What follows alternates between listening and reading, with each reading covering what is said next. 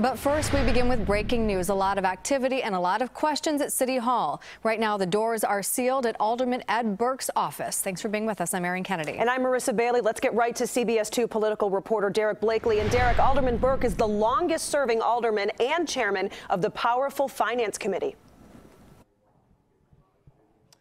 Indeed, he is. And while no one is confirming anything here at City Hall right now, this certainly has all the earmarks of a search by law enforcement agents, perhaps federal agents, of Alderman Ed Burke's City Hall office.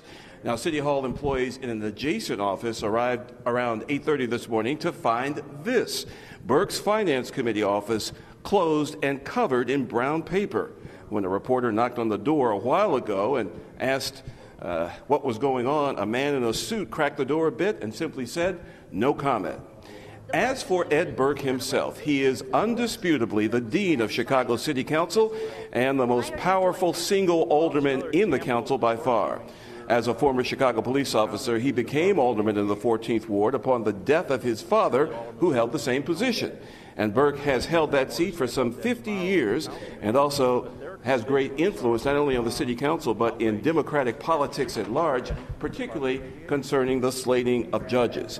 However, Burke is facing his toughest re-election challenge in years as that 14th Ward becomes more Hispanic in population, and that is a challenge that he has sought to seek. He has filed for re-election.